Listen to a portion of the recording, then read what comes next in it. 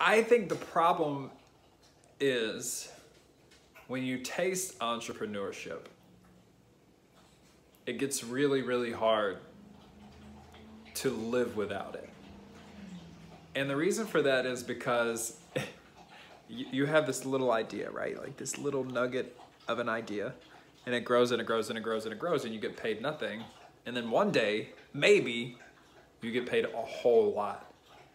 And once you start like lifting the ceiling off of salary and lifting the ceiling off of, it takes me X hours to make Y dollars, it's addicting. I mean, honestly, it's kind of like a slot machine, a controlled slot machine. You're getting variable results and they could be huge.